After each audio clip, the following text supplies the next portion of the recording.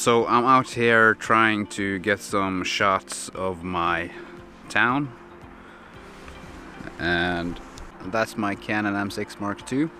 I thought it would be interesting to see how my full frame camera, my EOS R, handles the low light situation that I'm now in. Currently, right now, I'm shooting at an ISO of 12,800. My f is at f4.5 because I'm shooting with the Canon 10 to 18 millimeter, so that doesn't open any wider than 4.5. And of course 25 frames per second and 1/50th of the shutter speed. So this is how that looks on the Canon EOS R. And now I'm gonna try and switch over to my Canon M6 Mark II and see how much I have to raise the ISO to get a usable image. And this is the Canon M6 Mark II. I think I say Canon. It's Canon. And this is my Canon M6 Mark II. And now I have the same settings on this camera. My ISO is at 12,800, and just by looking at the screen of this footage, I can see that this footage is a lot more noise on, and especially when you look at it that way. And if we compare, if I place the other footage on that side of the screen now, you can see that I think there's a lot more grain or noise into this picture. So if I try and lower the ISO a bit, let's say, so now it's at 3,200. I think it looks better, but still noisy. So just to compare once again, let's switch to the EOS R now. And now we're back on the EOS R, and as you can see, as it's getting darker and darker out here, the grain is getting worse and worse. And now I'm still at 12,800 with the EOS R. I can't change it down to, what did I have the other one on? 3,200. So this is the EOS R with ISO 3,200. It's quite dark. So let's get it back up.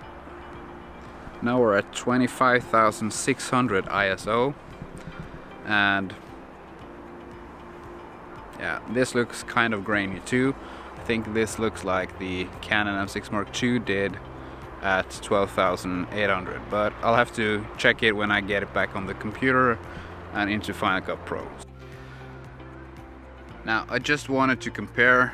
I realized I've forgotten to take the Rode Video Micro on the camera, so now it's the internal recording of the camera, but that will have to do. I just wanted to test out how the RF lens worked on the Canon EOS R, and I think that works better because now I'm down at 12,800 on the ISO with the RF 35mm. I'm at f2.2, so I can open that up wider. Now we're at f1.8. That's as wide as it gets. So I don't know, I think it looks better. So the full frame camera with the full frame lens does seem to do a better job than the crop sensor camera with a cropped sensor. Now I'll check the Canon M6 Mark II with the 22mm f2, because that focal length is kind of the full frame equivalent of this EOS R with 35mm. So let's try that. So now these are the same settings. On the Canon EOS R I have 35mm at f2 at 12,800 ISO, and my Canon M6 Mark II I have this at f2 at ISO 12,800, and I think the Canon EOS R gives a better image, or it handles higher ISO a lot better than my Canon M6 Mark II. Now I didn't calculate the aperture into this, so now my Canon EOS R is at an f3.2 and The Canon M6 Mark II is still at an f2. So now the aperture and the focal length on the Canon M6 Mark II is a full frame equivalent of what I have now on the Canon EOS R. So it's a lot darker on the R than it is on the cropped sensor camera.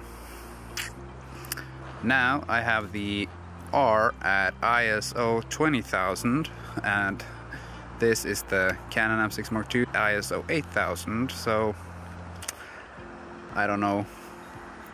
So yeah, it is a brighter image on the Canon M6 Mark II, but the higher ISO on the Canon EOS R still gives a better image, and it is a better performance ISO wise on the full frame camera than it is on the crop sensor camera.